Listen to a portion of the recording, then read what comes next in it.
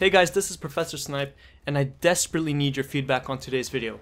If I've ever asked for comments or feedback ever in one of my videos, I think that today is definitely the day where you really absolutely need to do this. Every single one of you guys should leave a comment in the comment section down below, because this is very important and this will affect all my all my videos that I'll be doing after this one. So today's video seems a bit weird, doesn't it? It has a split screen feel to it.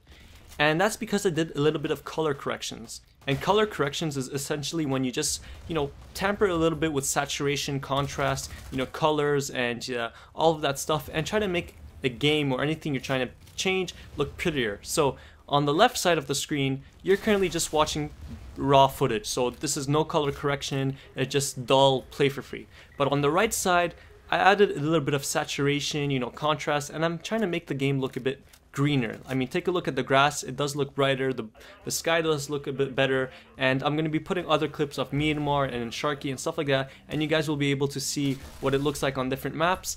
Unfortunately, I didn't put every single map because I'm really busy lately and making all these videos. I don't have time to record every single map. But what I do want to say is that I really desperately need your feedback, and I want to know what you guys prefer, the left or the right.